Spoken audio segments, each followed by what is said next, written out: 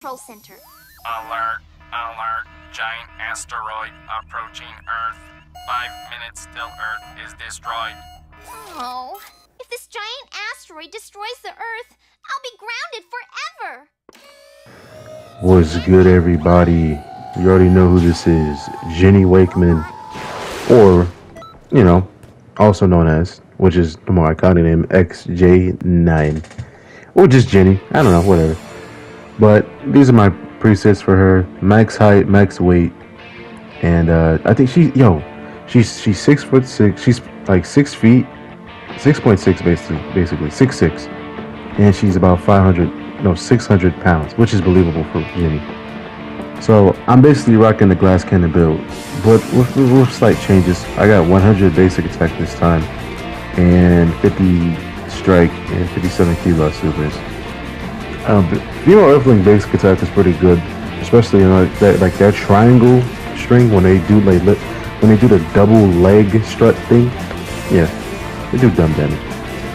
But hey, female Earthlings have a good health value. I would recommend the DBS 17 Super Soul. Even when you have 0 health with them, it activates pretty early. Like when you're I would say still 2 or 3/4 of your second bar of health. It's not bad when you think about it. It's you have no health at all, but it still activates pretty early. But road to 2K, and I'm out.